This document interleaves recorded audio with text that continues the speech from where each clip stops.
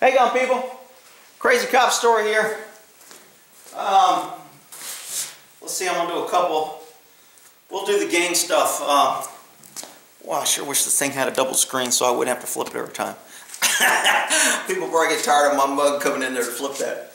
So we're working, me and my buddy Joey's working, we're working a gang task force, and this one we're on the FBI Safe Streets Task Force. We're also on a local gang task force. So we just went out basically, I know people aren't going to like this, basically went out and harassed gang members and looked for gang members and tried to find guns, dope, and gang members and get them ID'd. And if we saw you with tats, we'd stop you. And if you're in a gang area or we saw you throw a sign to somebody and we'd pull you over and say it was a gang sign, we saw how we'd take your picture, we'd record any new tattoos you have, we'd get your name, we'd put you in a database saying this guy's a validated gang member. We'd ask him what his street name was, and he, you know, what do guys call you on the street? Paco, you know, or Killer, or, you know, One Eye, whatever. They all have their little code names that they have it. So we'd put that down as their moniker and all that, and we'd gather intel and go in a database. And then if we had a crime later that occurred, and it said the person that raped me had a star under his left ear, well then we could go to this database and punch in all tats under left ear, and it would pop up all the guys that we had contacted in the gang, and that would probably be our suspect. One of the guys would be our suspect. So, you know, if you type in, you know, YOLO, you only live once tattoo, you're going to get, you know, 90,000 people. If you type in 3 dots on the left hand, you're going to get so many hits, it's crazy. So there's some tattoos that everybody has, so it doesn't help narrow it down. But it gives us something to look at. So that's what we kind of did on this task force. We drove around in plain clothes, we dressed down, we'd put a red scarf on if we wanted. If we were in a blue area, we'd put red on to entice the blue areas to either do a drive-by, a shooting, throw a rock at us, approach us, try to intimidate us, you know, try and challenge us because we're wearing the wrong colors. If we were in a red area, we'd wear blue. So we're sitting in this area, and my car went to shit for some reason. I can't remember. It went down for maintenance, blew in. I don't know what the hell was wrong with it, but it went down. So when I went to the dealership, I said, dude, I said, you guys got a loaner? And they go, yeah. I go, you got an old piece of shit loaner? And back then, the Cutlass Classic Caprice were big and popular. You know, with the wheels and they had this old piece of shit brown color. I mean, it was a piece of shit. And he goes, man, we got that, but we usually just use it to run and go get parts or something. He goes, you want that? And I was like, hell yeah, that car's perfect. So we grab this, we grab a little red cherry light, we stick it under the seat of the car, and we go cruising around this hoopty with our colors in it, and we just blended in perfect. The problem was when we tried to stop people, we didn't have a siren, we didn't have a push bumper, it wasn't an official police car, so we'd stick our red light up with the blue light flashing in the dash. Some people would stop, some people wouldn't. If they ran, we would call it in, get a marked unit, and then if they continued to run for the marked unit, then we'd get them for evasion. But if they got away from us before a marked unit got there, they were kings at that. We couldn't really charge them for running from the cops because all we had technically is a red light, and you need a red light and a siren in order to stop somebody in California. Other places may be different. So we had this hoopty, and we're driving around. The cops are pulling us over. This car was so bright. We pass a cop, and the cop makes a U-turn. He pulls us over. We're like, what the fuck, dude? Finally, we just started hanging our badges out. When a cop drove by, we'd stick our badge out, and they'd be like, what the fuck? And then hopefully one of them would recognize us. So they stopped pulling us over, but we drove this car for about a week while my car was working on. Well, we're at this, they had a big fair, or, you know, like the county fair, and it always bring in gang problems, and the thugs would go out there and intimidate, fly their colors, and be cool. So we go park right in front in an illegal parking area where we weren't supposed to park, with our little hoopty car, and we're sitting in there with our red scarves on, our blue scarves. We got one hanging on the mirror, and we're just sitting there waiting for shit to happen. And we're watching people as they come in.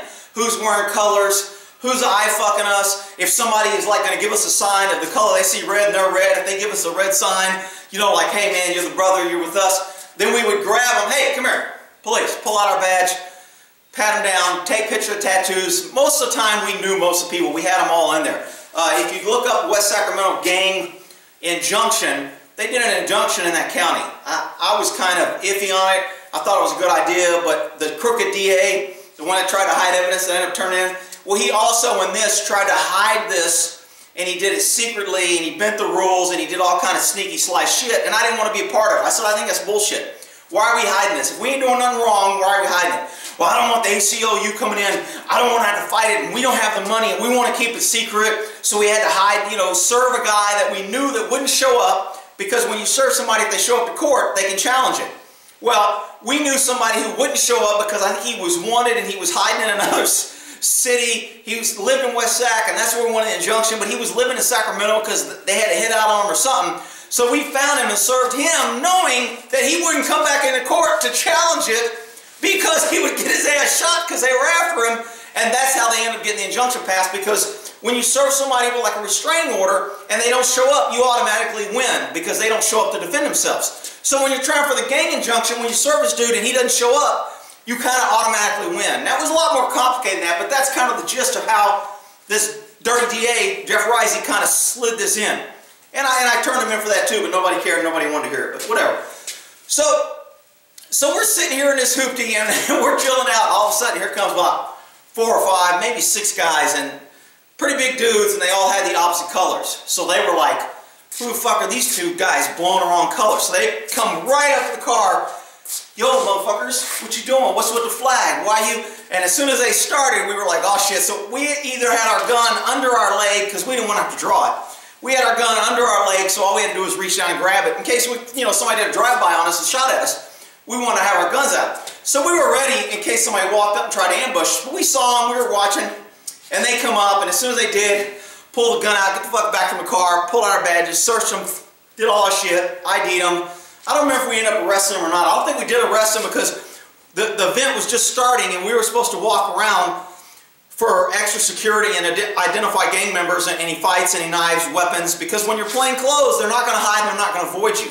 And they're more likely to kind of bump into you and be themselves because they just think you're a dumb citizen. So before you go into an undercover operation in a police force, when you're working as a cop, when you're working undercover, they have a briefing before the event. So everybody working the event is in this briefing, and they're like, hey, here's what we got going on. We have this, they bring in the undercover drug guys. These guys, they're in plain clothes, whatever you're wearing. They go, these guys are going to be working undercover. They're drugs. They're with our task force for drugs. So all the uniforms can see them, so they don't end up jacking them up, arresting them, blowing their cover, etc. So they see them.